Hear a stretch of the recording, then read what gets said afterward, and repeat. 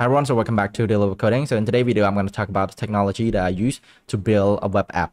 So first we need to understand how most of the web app works. So most of the web app works just like this. So we have a client, which is the front end, and it will talk to the server, which is a backend, via an API. So the client make an API request to the server.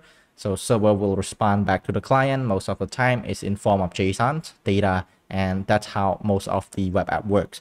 So let's go into the client side. Which technology that I use? So for the front end or the client, so I'm using next.js. So I've been using React for almost 4 years. And if I want to build a production with React, I'm going to use next.js because next.js is the React.js framework. It added a lot of feature on top of React.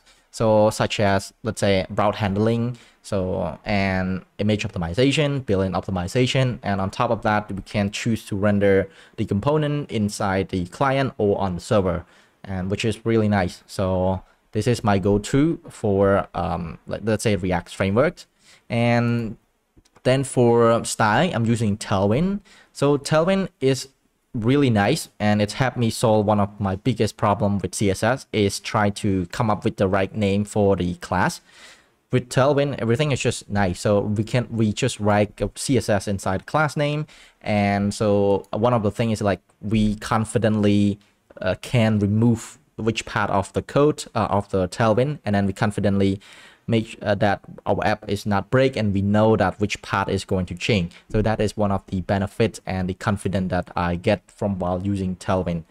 And so for if we using Tailwind, and if we want to have like a UI like component ready for us, right now I'm using the chat.cns library right here.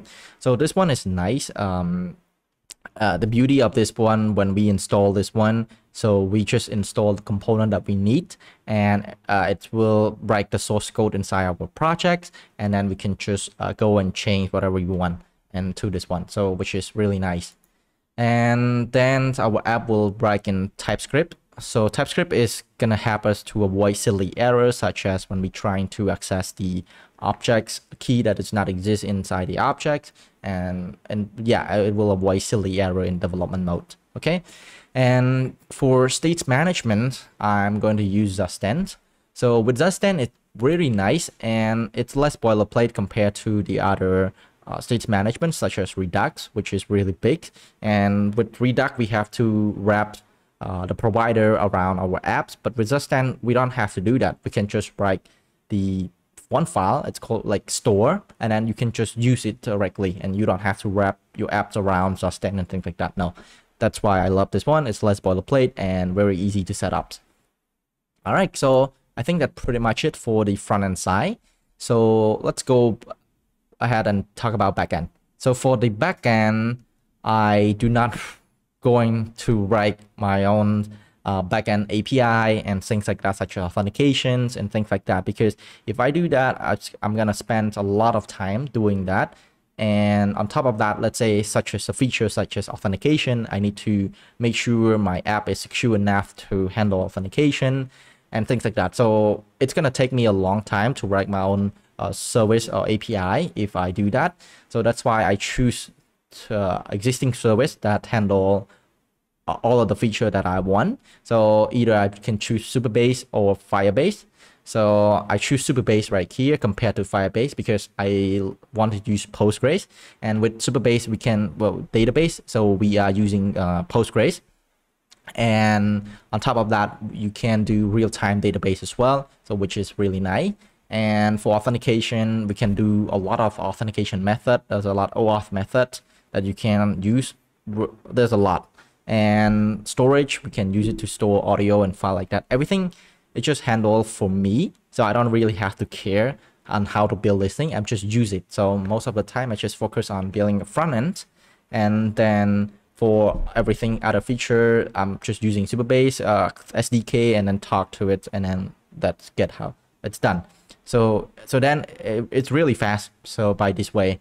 And for right now, let's talk about the deployment. So with this kind of application, so deployment for Supabase, we don't have to deploy on our own. We can just Supabase has their server, so we can just use that, so we don't have to deploy. And so in this case, we just deploy our front apps. So then I'm choosing Vercel because Vercel is the one who built Next.js, right? And so when we deploy with Vercel, so then all of the feature from Next.js is going to work well and on Vercel. So that's why I'm choosing Vercel. And on top of that, it connects to GitHub as well. So if we store our code in GitHub, and so when we push our code to GitHub, so then it automatically trigger and redeployment inside our Vercel as well, which is really nice. And all right, so for the domain name, I'm using Namecheap. So that's what I've been using so far. I mean, there's a lot more option like GoDaddy, but I haven't used it yet, so I'm using Namecheap. All right, so this is all the technology that I used to build a web app. And let's talk about pricing. So I think, let's say, so for the initial project, so I think most of the thing is free. Let's say for the Supabase, they have like a free tier option that you can use, and it has free two project that you can use. So, and as you can see, this is the option that you can have with the free tier. And if you were to upgrade, it's only $25 a month.